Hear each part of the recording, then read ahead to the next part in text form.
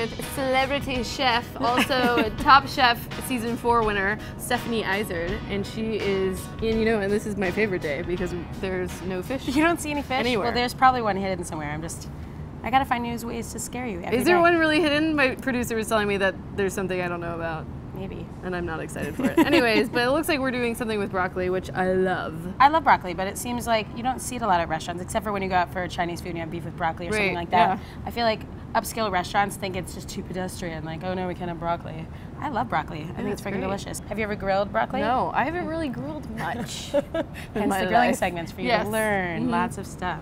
So first what we're gonna do is make a little vinaigrette that we're gonna toss the broccoli in, sort of like a marinade. Okay. Just like we did with the shrimp when we made a marinade, we're gonna do it with the broccoli. And this is a really simple vinaigrette that we use it on a couple things at the restaurant. You can make something like this and just put it on grilled fish.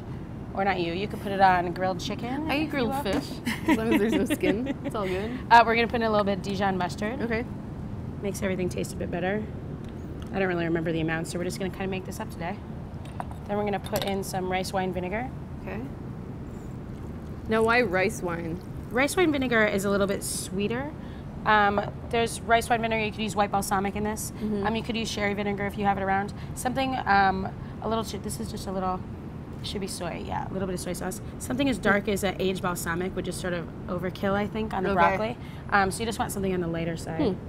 Good to know. We've got a little bit of is that like chili paste? Yeah, a little bit of chili paste. Ooh, some spice. So have you been recognized? You must be on the street. I have. It's really strange. I never thought that would be something that would happen to me in life. I don't know. That's just weird, I call myself going into food. It's like. Why would you be? Why would I be? Yeah. I call myself like a fake famous person. Like people, if you're sitting at dinner and you see Brad Pitt sitting there, like I'm definitely not comparing myself to him. I'm using him as an example of a real famous person. You wouldn't just go up and be like, hey, what's going on? I know you're enjoying your brunch, but can we, hang out, take a picture? But that's sort of what happens. And it doesn't bother, I'm fine with it. It's kind of fun. I get to meet lots of people. But at first I was a little bit, not intimidated by it, but you think that you should control what you're doing and maybe not act like a drunken idiot all over town all the time. I think there was an article written about me calling me the notorious party girl. Oh, really? You know what? Like, the secret's out of the bag. Like, so I just do what I want. I don't care.